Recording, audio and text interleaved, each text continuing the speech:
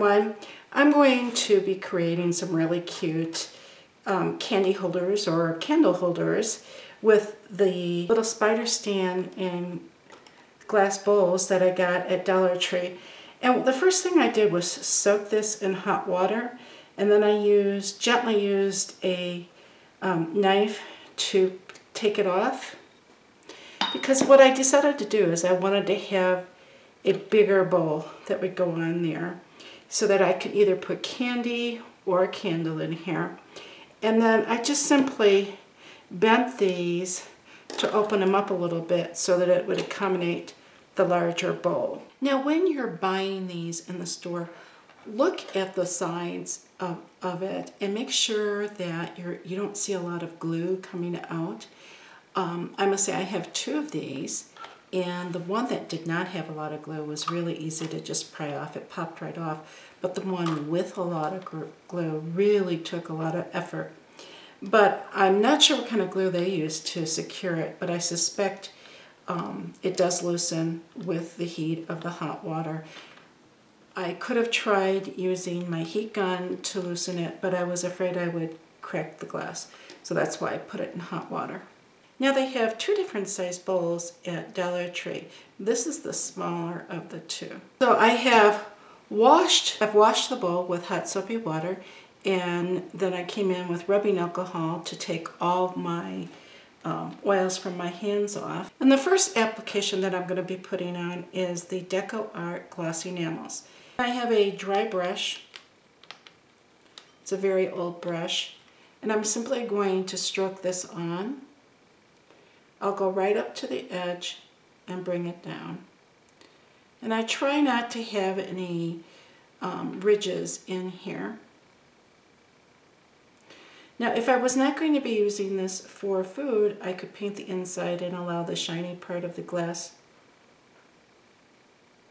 to show, but I am going to be putting some glitter on this, so I'm going to be adding back sparkle.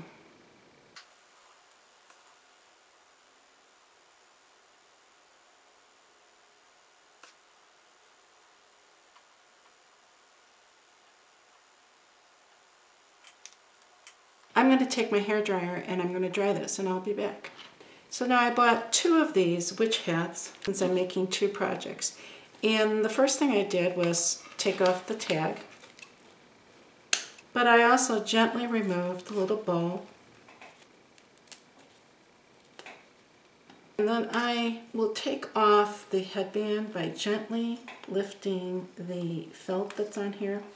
Now remember that this cute little hat is put together and sold for $1. So the felt is not as good as like a sheet of felt that you would buy in your craft store. So be careful when you take this off that you don't rip the underneath, so that you don't rip the hat brim. I do want to lay this back down, and that's why I'm trying to just gently take it off. I'm only going to take half of it off. And then I can easily remove this little headband and set that to the side for another craft.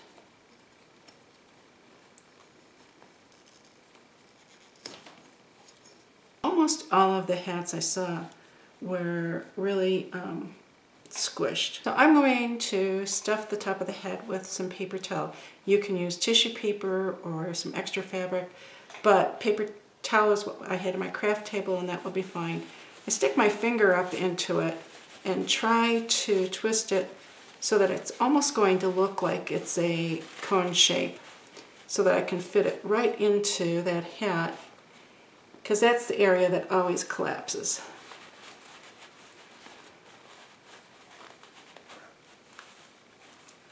And I can feel that it's pretty much almost to the tip. And then I'll just shove the rest in there. And for now, I'm going to just fold that over. On the first one I did, I tried just pulling this off. And I felt as though I was going to rip the hat brim. I'm going to cut the tool off. And be very careful with this. What I'm doing is I'm pulling up so that I'm not cutting the fabric underneath. So I have one spot that's a little bit raised up. I'm going to cut that a little bit more. Then I have some of the diamond wrap, and I'm going to take and measure how far around this goes approximately.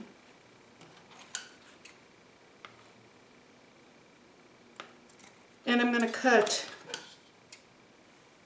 Now you can buy this in where it's got 2 or 3 diamonds for a width. I like the 5 because then I can always cut whatever width I want. So I'm going to cut it down so it only has 2. My paint has dried on here, so now I'm going to apply a second coat. And this time I'm going in a horizontal position with my brush. I find that this helps eliminate a lot of the ability to see through and see streakiness. Since this is glass, a lot of times you can see the streaking through your painting onto it. And so it helps to first go vertically, and now I'm going horizontally around the bowl. And I'll do the same thing to the second bowl. So now I'm going to take and put some tacky glue going all the way around. And then I will spot glue. I will use hot glue to spot glue it into place.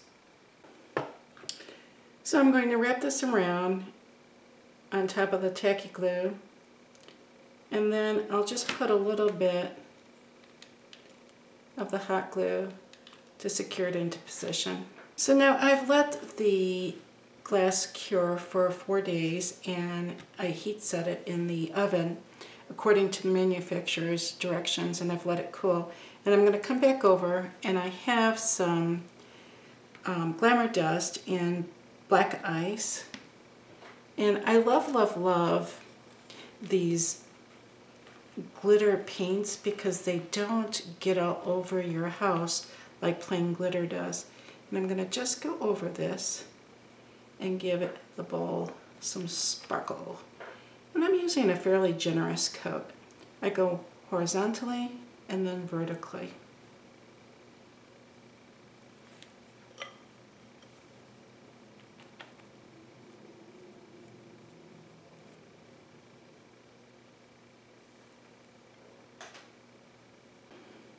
So now that's dry. I hope you can see how sparkly that is.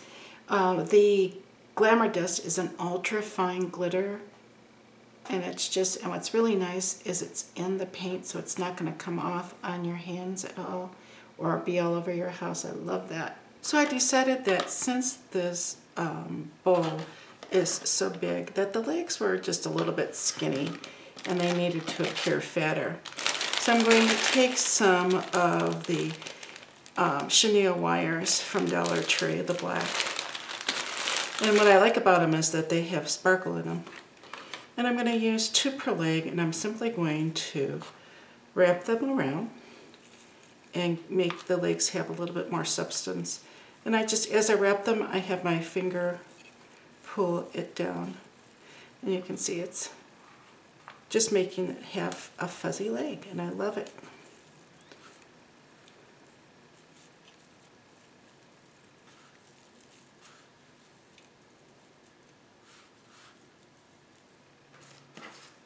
And when I start the second one, I'll just do it in the same manner where I just slip it around.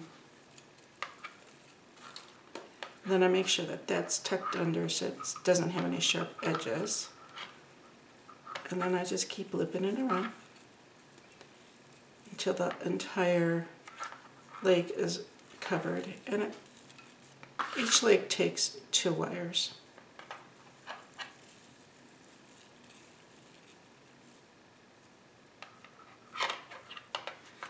See, that one just looks so much cuter and fatter and more spidery than just the plain wires. Then I make sure that where I began is tucked underneath. So again, that there's no sharp wires. And then I'm going to just repeat all the legs. So now my legs are looking like they're really fuzzy. I love it. So what I'm going to do is take my bowl and I just put a little bit of Plasti-Tack on the bottom. Because I could glue this in, but I really love the way this turned out. And I think I'm going to be able to use this in other ways during the rest of the year. So I'm going to just apply it with Plasti-Tack. And then I can either put candies or a candle in there. So you can see that it's really snug on there, and it's not going to go anywhere with the Plasti-Tack. And then all I have to do is put the hat on, because that also is not going to go anywhere. It just sits on top. This looks so cute on my counter, paired with the candlesticks that I made with the Halloween table decor video.